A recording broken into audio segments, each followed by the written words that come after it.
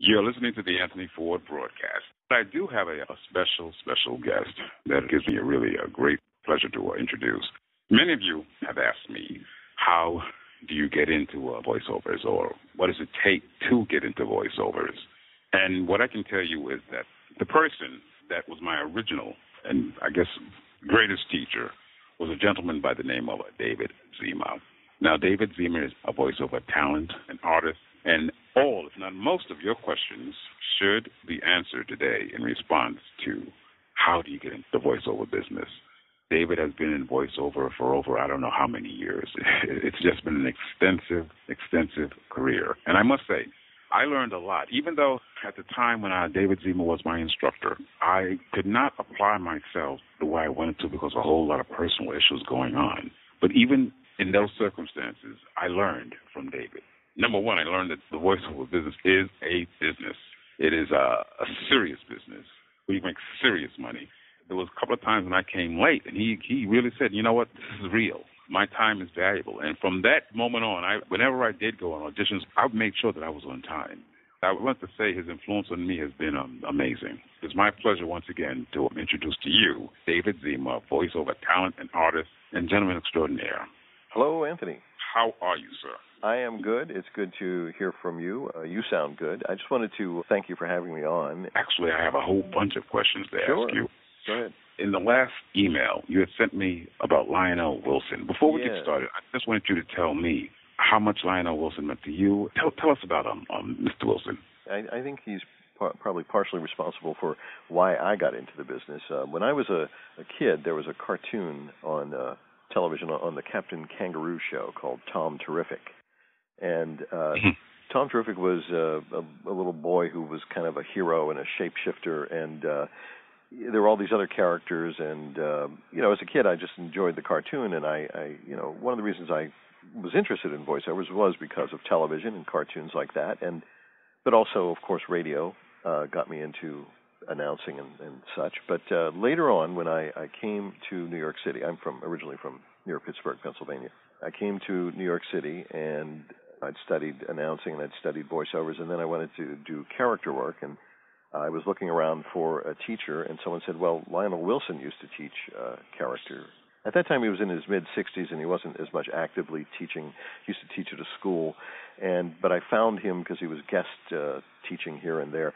And when I saw his credits, I saw that, well, wait a minute, this is the man who did the voices on Tom Terrific, not just one voice, but every voice. So he did about 4 or 5 different characters every week in some of these cartoons.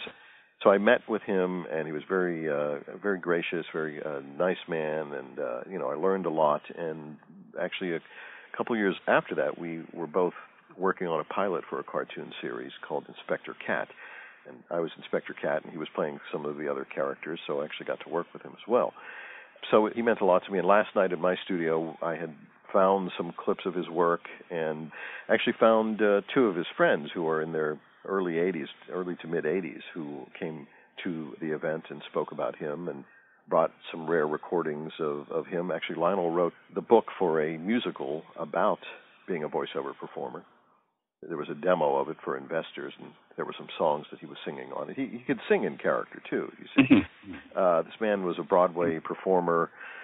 He was, television, he did commercials, and that's how he, I think, got into animation, is he met some animators on TV, who were doing TV commercials, and went on to do a lot of different cartoons. So, yes, he inspired me, and also, I think back in Pittsburgh, Pittsburgh was a big media town back then, still is, and my younger brother and I were very interested in radio, and my father had a huge German radio, Telefunken radio, and we would pull in AM stations from Fort Wayne, Indiana, from Canada, from New York City. And New York City, I would hear people like Chuck Leonard, who was a great announcer.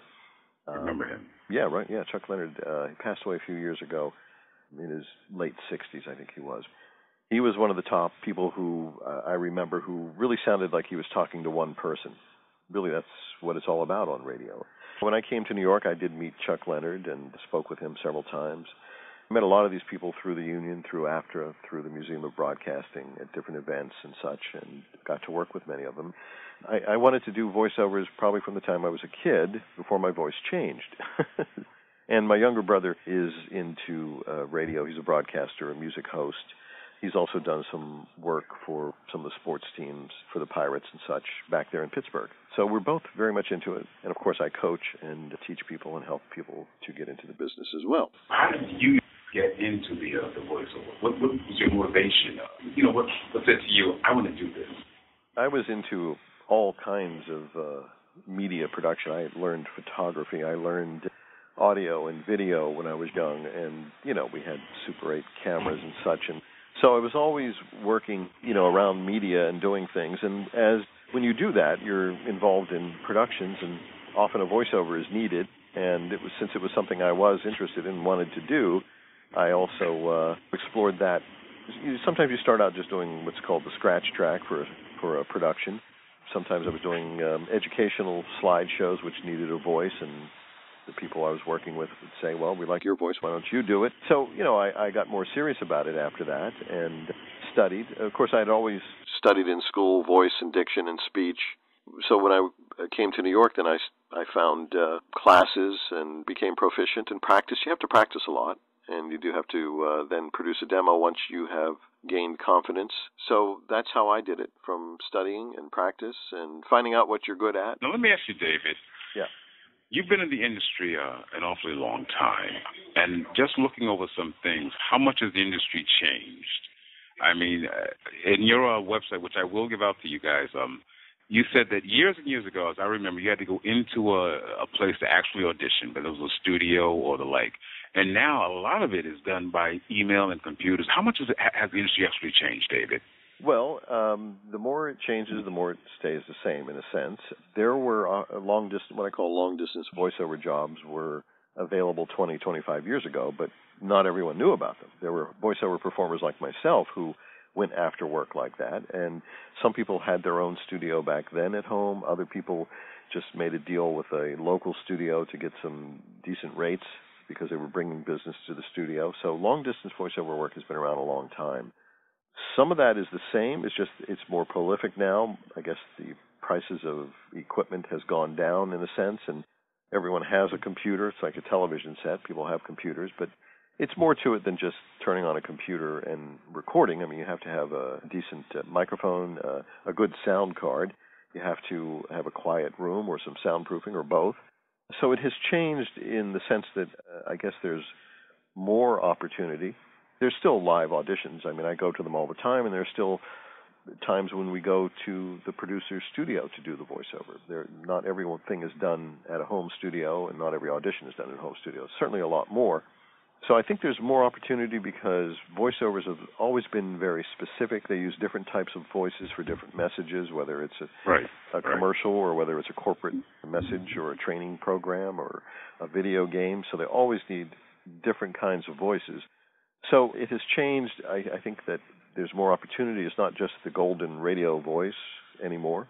It never was. I mean, someone like Lionel Wilson was a character artist. He didn't have the announcer voice. So actors were always in demand. Especially what Lionel did was also a lot of work for children. Besides the cartoons, he was a narrator. He read a lot of children's books. Also wrote books and things. And I think that's another thing that performers should be aware of, too, is to be diversified. I mean, I've always had the media background. I had the ability to record myself 20-some years ago. Wow. And I do audio and video, and I've had a studio that long as well. So that's what I mean. This isn't a new thing. It's just more available. The producer now, sometimes they're actually not producers anymore. There's someone who, let's say, is producing a PowerPoint for a website, and the person who's hiring him doesn't want to then have to hire a voiceover performer. So he's going to hire one person. Small businesses are always looking for one-stop shopping, I think.